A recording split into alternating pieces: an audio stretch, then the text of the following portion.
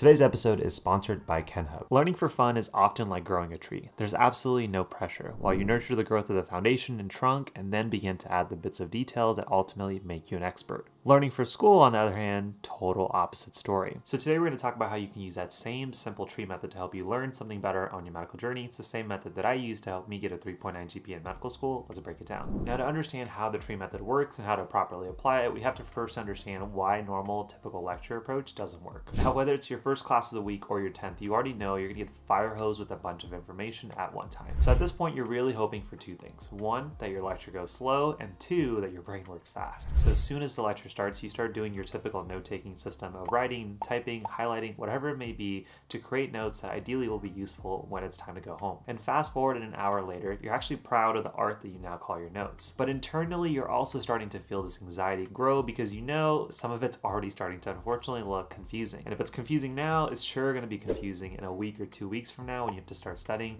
for the quiz or the test using those notes. And that sheer amount of information of those big topics, the details, the charts, the bullet points, what do you really need to know and how do you master it? Well, that's exactly where the tree method comes in. Now, there's really two ways that you can do this, the traditional method and my personal favorite, the Q&A tree method. I'm going to show you both step by step using a sample lecture exactly how to do this. But the goal ultimately is exactly the same. Learn in both pieces as well as in organized fashion. So kind of demonstrating the first traditional method, we're going to take this example lecture that I've used from medical school for quite some time on these YouTube videos. This is an example video on AFib.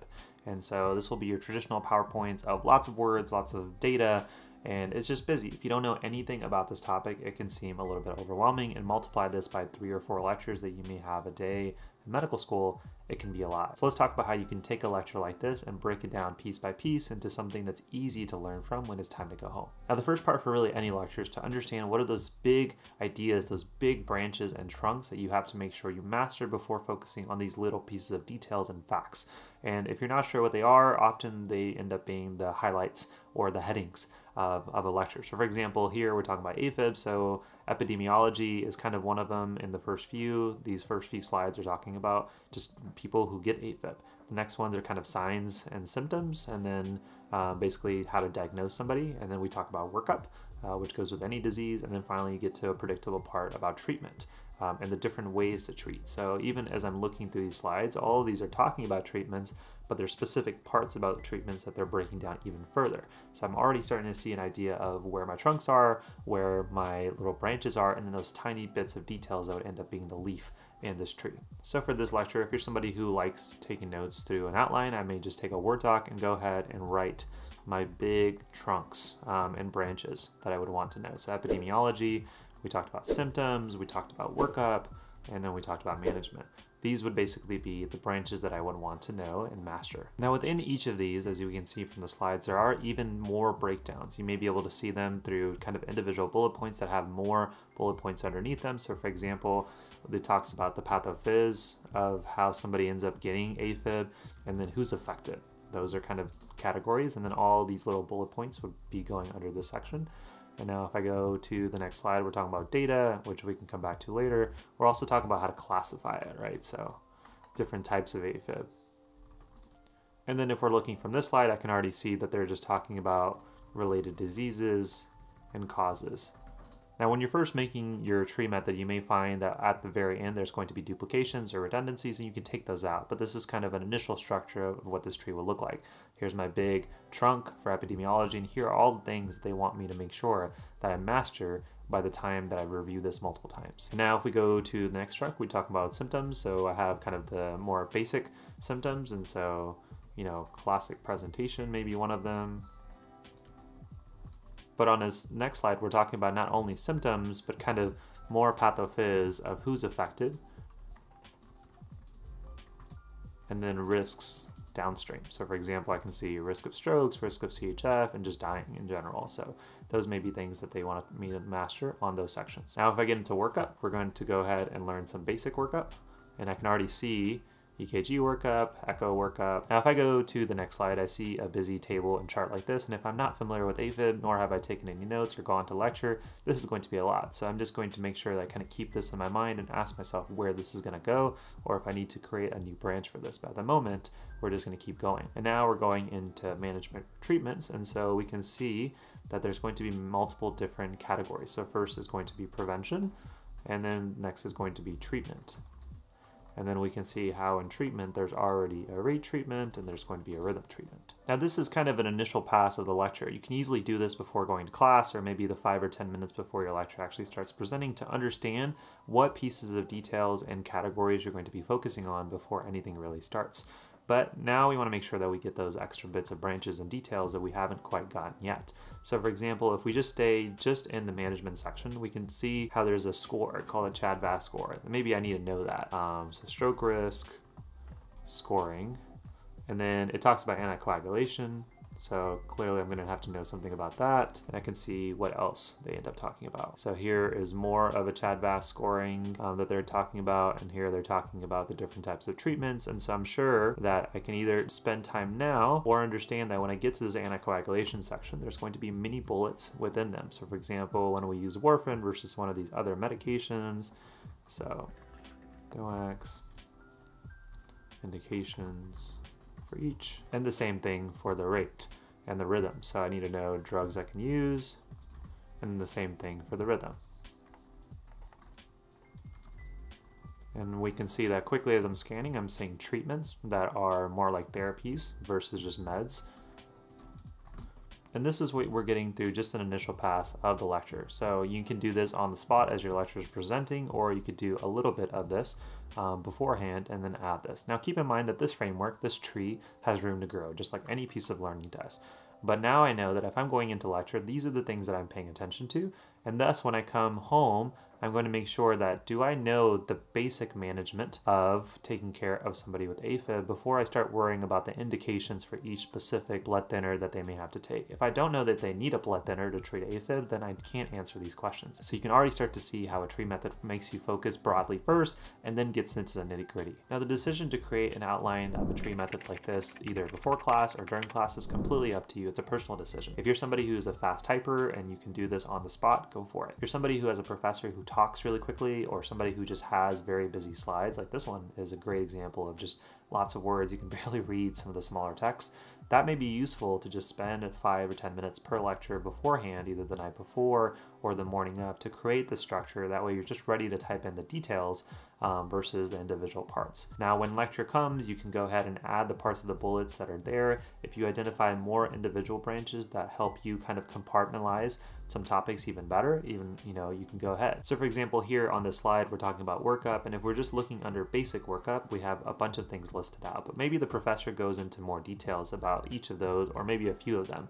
So maybe they are mentioning a few things on the H&P, or they're mentioning why TSH isn't something important to check, or maybe they mention what you may want to look at in terms of their electrolytes to see if that's the cause. So you can basically go ahead and add those small branches and those leaves, those details, as your professor is talking for your future reference. And just as one more example, if we're going to this part that's about treatment, this really busy slide here, we can see that they talk about a variety of drugs, but maybe your professor doesn't care to know all of them. He'll say, like, the main ones that I want y'all to know are amiodarone and sotalol, and the main treatment that I care for you guys to know is actually none of them, but if you have to remember one, here's the one that you'll have to do. That makes it easy to go from a really busy slide like this to this is what they consider to be important. It doesn't always happen that way, but if it does, you can go ahead and create a note that's much more succinct and brief for you to review from later. Now, once you finish a lecture and you have an initial template and a format for your tree method, how in the world do you actually review this to improve your retention before that quiz and test? Now, before we get back to the rest of the episode, let's talk about today's sponsor, which is KenHub. Now, on my medical journey, easily one of the hardest classes, but arguably the most important course to master, was anatomy. It's essential to master for any future doctor and medical professional. But with the sheer amount of information, plus the practical connections that you need to make to understand the functions, relationships, and pathology, it easily becomes one of the hardest courses to nail down on your medical journey. And that's where today's sponsor, KenHub, comes in to make that a whole lot easier. Now think of KenHub as a high-powered search engine plus a learning tool for anatomy all in one place. Through their high-quality modules, you can go through any topic you're currently learning about or about to learn about in anatomy and dive right into their high-yield material. One of my favorite parts about their modules is that it's targeted to every type of learner. You can read through the outlines in the modules, you can watch their high-quality videos, even at 2x. You can learn through their mnemonics or flip through the atlas to visually see the structures you're about to see in lab, or you can get right into quizzing and practical learning. You pick. Now, because it's such a comprehensive tool, I wish I knew about KenHub when I was in medical school, because if I was going to go through anatomy again, I would easily go through one of their modules relating to an upcoming lab and do one of their basic ID quizzes to practice identifying structures that I may see in lab the next day. Then I would would come back and do more of their advanced quizzes and multiple choice questions to nail down that material before my practicals and my tests. And one of the biggest benefits of KenHub is that regardless of what type of learner you are, all that information is there for you to master. So you don't have to alternate between resources to learn location, functions, and relationship anatomy. It's all there ready for you. Now, if you're on your medical journey and you know that you want to absolutely crush it on a class as hard as anatomy, then definitely consider checking out KenHub. To learn more, go ahead and click the link down below in the description or check out their Instagram page at KenHub_English. And if you're ready to get started on mastering anatomy, then go ahead and check out the link down below and get a sweet discount thanks to our friends at KenHub. So thanks again to KenHub for being today's sponsor. So if we go back into this example that we have here for AFib, basically you have to make sure that you understand the big ideas before you go into the individual branches. It doesn't matter if I can memorize amiodarone and sotalol if I don't know that those are rhythm treatments that are an option for managing AFib. And so the first thing that I'll do is if I'm getting to the part where I'm asking myself, Lakshya, how do you treat AFib? I need to know, okay, there's a few ways. First, there's some preventative things that you have to do, like getting them on a blood thinner based off a scoring system. We'll talk about that in a second. If I can mention that I have to control the rhythm of their heart, then I can say a few options for their rhythm include drugs like amiodarone or sotalol. If I can't mention rhythm as being a part of my treatment option, then I can't go up to those parts of details being the individual drugs. Thus, whenever you're learning, focus on asking yourself questions like, what's the epidemiology or the pathophys of AFib? You'll start to say, okay, this is how it works. Here's the pathophys. These are the people who are affected. Here are the classifications, and here are the related diseases and causes. And each of these you can ask them as questions. So what's the pathophys? Is AFib? Who's affected? And if you can do them, then usually I love color coding things because it helps me kind of have a visualization of how well I know something. So if I know the pathophys and I know who's affected, but maybe classifications because all of that nomenclature is new for me, I may have to say it's a yellow, I need to come back to it. But related diseases and classic presentations of an AFib, when I'm reviewing them and I'm not looking at what's listed below, I've nailed down. And the pathophys in terms of how somebody becomes symptomatic with AFib, like I don't quite get, I'm gonna put a red. And so now when I'm done with the entire lecture, I can figure out where I wanna start in terms of reviewing things a second time.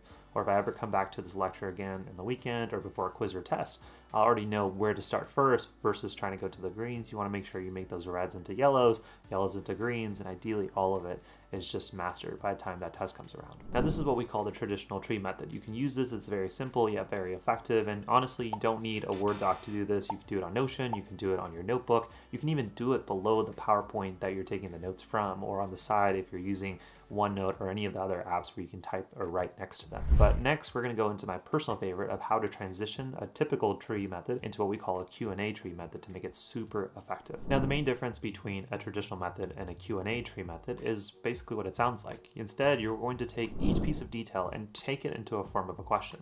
So if I was creating this format, I would basically do what we kind of practice with a traditional format. My notes would look like this. So what is the epidemiology, pathophys of AFib? And I would make this into a question. Sometimes I'm lazy and I don't even write the full question. I know what pathophys question mark means. It basically means, Lakshya, tell me what the pathophys is, who's affected, that's already a question. Classifications, and then you can, if you want to be more full and complete, what are the related diseases or causes, and question mark. And if there are specific things that the professor mentions, maybe he says paroxysmal AFib is the most common, you can say most common type. And these are just individual quizzes within a bigger piece of category. That way, again, if I know the classifications, then I can say what is the most common type. Symptoms, question mark, classic presentation, question mark. You can write bigger sentences if they help you kind of remember what the question you were trying to go for. But you can say what diseases or outcomes are you at risk for? And then what is the basic workup? EKG findings. And then there was a mention on the slides about things that happen to your left atrium. So I can put a question there. Sorry, that should have been under echo, but same thing, jump in the gun. And same thing for management. So warfarin, who can get it? And I'll just put that in the second thing. Same thing, who can get it?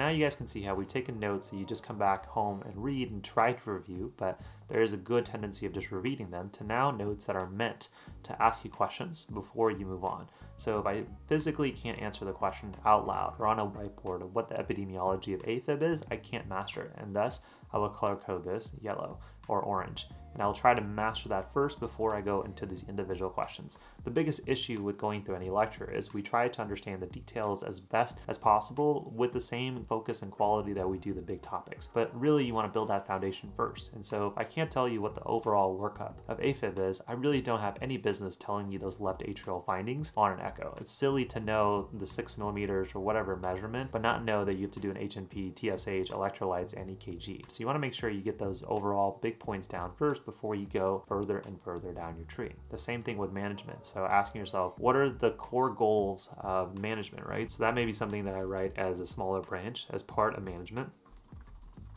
And if I can't understand that I need to focus on prevention and treatment, then I have not successfully answered that question, and thus I can't move on. So now when I'm coming home, I'm saying, okay, Lakshya, you have to make sure that you have to understand that there's preventative focuses on AFib as well as for actually treating the AFib itself. And then if my question is about treating, I have to say, okay, well, there's rate and rhythm. If I can't tell you about both of them, I can't go individually and tell you about the drugs that I would use for rhythm. Doing it this way, again, avoids having the FOMO of I need to understand these pieces of details or this random piece of fact. Learn the big pieces of foundation, turn them into questions to really help you focus on what the goal is of the question you're asking. And this way you can't BS yourself or convince yourself that you know something if you can't answer it out loud or put it on a whiteboard. But now I've talked about the Q&A method outside of the tree method in a prior episode, which I'll link down below and put it right here as well. But just remember that the entire option of using the tree method is to really just break down your learning and to learn this first. And ideally doing it in a Q&A format helps you guide and move down that flow even further. And the more you do that repetition using color codes or flashcards to indicate this is what I suck at, this is what needs more attention, you'll be better and better at your learning, and you'll just feel like learning for fun without the pressure of the grade or score that's coming with it. Now, if you enjoyed this method, go ahead and give it a shot. Let me know in the comment section how it works for you. But if you feel like you're just struggling so much on your journey that this is not going to be enough to help you, let's make sure that we help you. There's a few options that we have. You can go ahead and check the link down below to get our access to our free med school success handbook. I talk about tons of step-by-step strategies and advice on how to study better, be more productive, including my own method of how I studied in medical school. So that'll be linked absolutely free down for you guys down below. And if you're really struggling with your grades, I recommend one or two things. One, just check out our study program that breaks down the same 6 steps that all of our coaching students go through to help you understand, here's what I'm doing wrong, here's what I can do better, here's how to improve my grades, and repeat the process over and over again, just like a top student was. Our Level Up Your Studying program will teach you exactly how to do that. That'll be linked down below. Again, all of those resources are available to you, and there's no pressure to select any of them if you're not interested. But if you did enjoy this episode, you made it to the end, I would appreciate a like on the video if you're watching on YouTube. It tells me that you enjoy more content like this. Let me know in the comment section what questions you have. And as always, my friends, if you did enjoy this episode, then you'll probably enjoy this episode right here on all the methods that I use to get a 3.9 GPA in medical school, as well as this method right here on 20 minutes that you can do to improve your retention on pretty much anything you're learning. Go ahead and check out those two. And as always, thank you so much for being part of our journey. Hopefully we're a little help to you guys on yours. We'll see you guys in the next one. Peace.